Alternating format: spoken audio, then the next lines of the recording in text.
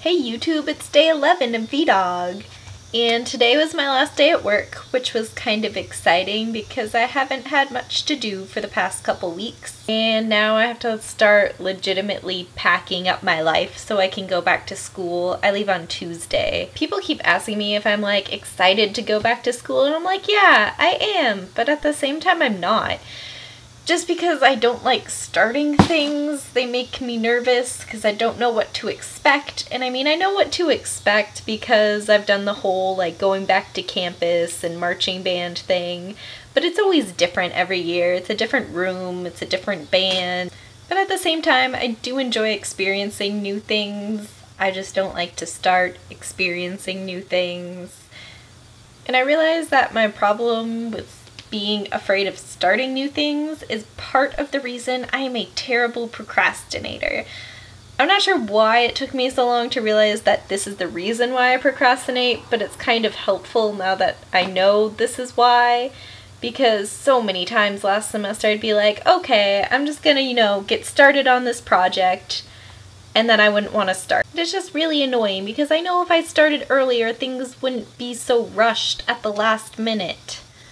But I seem unable to break things down into smaller pieces. I was a lot better at it freshman year, and I was like, okay, today I'm going to write the first draft, and tomorrow I will edit the draft, but that's still very big chunks of stuff to do. I'm not very good at trying to break up my day into different things. Like if I'm gonna start something, I want to be able to just carry it through to the end. And so, in a way, my procrastination almost helped me last semester because it forced me to sit down and just write the paper and not get on Facebook in between. Because if I know I have all day to write a paper, I will spend half of that day on Facebook and Twitter and YouTube and any other kinds of forms of procrastination that I can find. I think part of my problem is that my brain thinks if I procrastinate something long enough, then it'll just go away. This doesn't really happen a lot, but my brain still hopes that it'll happen.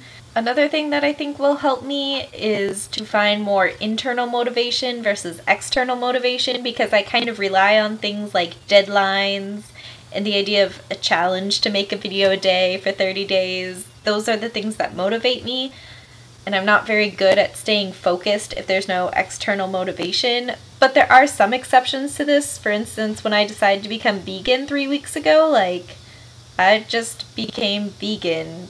And I kind of failed in the past just because I was like, oh, I'll kind of be vegan, and that just didn't work. So I think I just need to, there's no halfway point for doing things in my mind. I'm either going to do them or I'm not going to do them. And so my goal is to actively work towards finding a balance in my schoolwork and just life in general, but at the same time realizing, because I tend to be a perfectionist, that being a perfectionist is not possible, and finding that ideal balance is probably not possible, or else it's very, very difficult to attain, but that it's still worth striving towards.